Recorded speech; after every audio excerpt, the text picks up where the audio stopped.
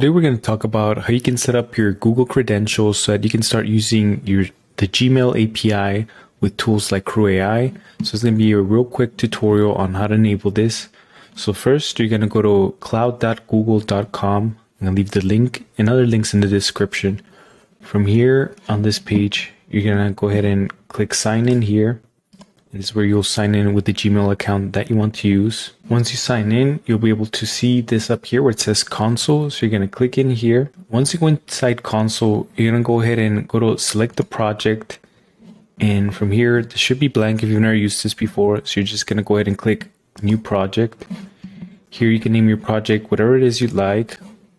We just call it crew test, and then you're going to hit create. As you can see up here, it's loading up everything you need for the project. So once this is ready, we're going to go ahead and click select project. Once you get taken to this big dashboard, all you're going to have to do is go to enable APIs and services right here on this first section. Once you get to this page, you're going to click up here where it says enable APIs and services. This is going to give you a list of all the different APIs that Google has available. So you're going to search for Gmail. Here you're going to select Gmail API, and you're just going to click enable up here.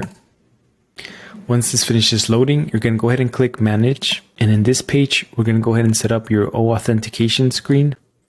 So this is basically just a setup. I'm sure you've seen this before. Whenever you try to sign into a different application and it allows you to sign in using Google credentials, this is basically the setup that's going to allow for CrewAI to use that authentication so that you can use it with the Gmail app. And since right now we're only going to use it with our account, we're going to leave this here blank and we're going to click create since it's only going to be internal users. Now here, it's asking for app information, as in the app that is going to be using access through the Gmail API.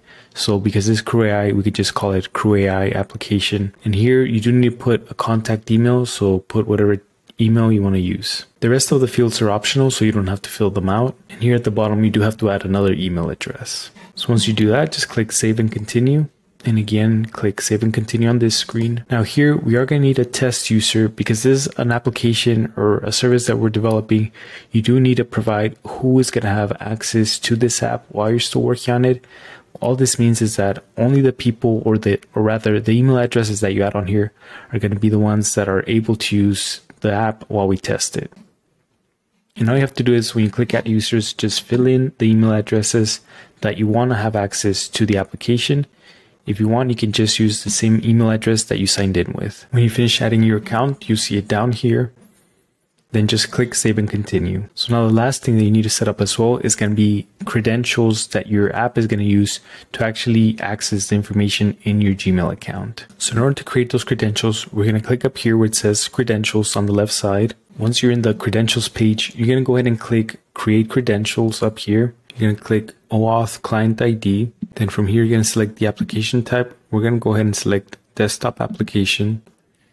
And we can just leave that as it is. Now this is where you're going to get your client ID and your client secret. Just like your API keys, it's important that you keep these private, that you keep these secret. And we're going to go ahead and download this file to our desktop right here. So now that we've set up authentication as well as downloaded our credentials for it, we're going to go ahead and test it with a simple Python project just to verify that these credentials are working. So for this, we're just going to use Google Colab. I'll be linking this in the description, but it's going to be just these 3 simple lines of Python code that you can use. The first one is just to set up the simple Gmail library. Then we're just going to set up the file path for our credentials. And then I'll show you how to troubleshoot it in case you get this mistake. We're going to run this and it's going to give us an error because we haven't uploaded our client key yet. And this is going to be the error that you're going to get if you haven't added your client key file to it.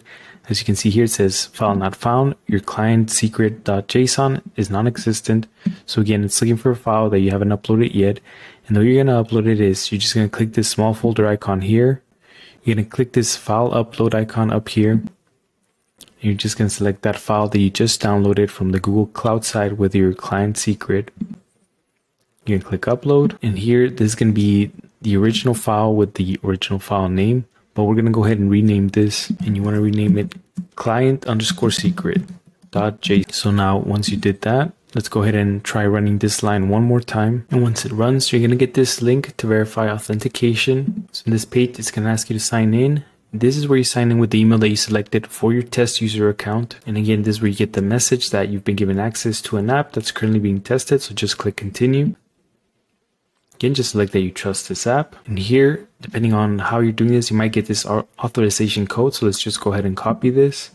We're going to paste it back onto our application file on Colab. So copy, paste, and just press enter. And here you have it, authentication successful. Again, this was just to test out that you enabled the Gmail API properly on your Google Cloud platform. And with this, we were able to verify that our CrewAI project in the future will be able to connect to Google services. This step is going to be crucial to other steps in the project later on. So let me know in the comments if you have any questions or if you had trouble with any of these steps. And also, I just want to thank you guys that have set up one-on-one calls with me, whether it's to ask questions about AI or maybe you need a little bit of help with the setup. I'm more than happy to take some time out of my day to join you and help you out as much as I can. Happy to answer any questions. And again, I'm always happy to hear feedback about what has helped you or what I could improve a little bit on for my videos. At the end of the day, it's my belief that everybody should learn about AI regardless of their programming, technical, or whatever background they have in any industry. I think that the more I improve my content, the more people I'll be able to help, and I'm really looking forward to that. Thank you guys for watching, and I'll see you in the next one.